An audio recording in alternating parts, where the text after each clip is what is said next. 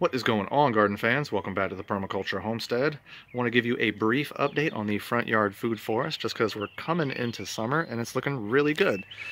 And I got some pretty decent lighting right now. The elderberry patch is flowering profusely this year.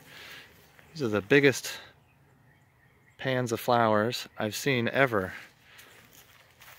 And they're starting to flower out as we come into the first month of summer.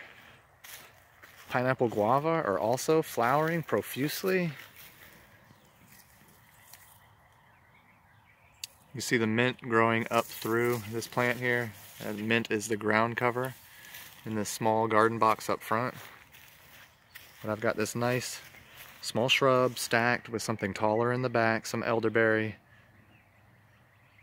It's been maintained somewhat. We mow the lawn around it. And it's a nice little hedgerow here. Hedgerow up at the front of the house. Blackberries, we still harvesting. Lots of blackberries.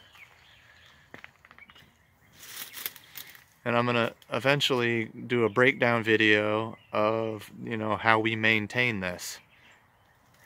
It's generally pretty simple. We let the new vines grow up and then just kind of fold them over. You just stick them over. I mean, these are pretty thorny blackberries.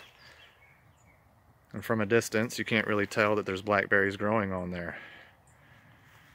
But if you zoom in and really look closer, you're going to find a lot of food in that boxwood. So we've harvested a lot of blackberries, given out quite a few pounds. What I do like is the stacked nature of the four, anchor species here. It's got the sweet gem apricot in the front. It's got a passion fruit and oregano ground cover. Next stacked plant up is a pomegranate. Red flowers coming on right now. Here again, flowering profusely. These are the most flowers I've ever seen on this pomegranate here. Nice bright, deep red. Goes well with the elderberry behind it. Big white panhead lace flowers. And here again, I'm trying to do this thing in some sort of stacked nature. The tallest plant is in the back with the elderberry.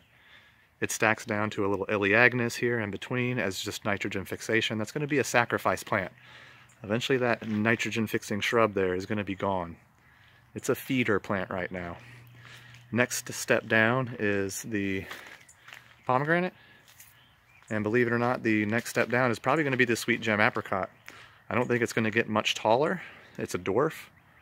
I'm really just going to let it get filled out. It's just going to fill out a little bit more, get a little bit thicker.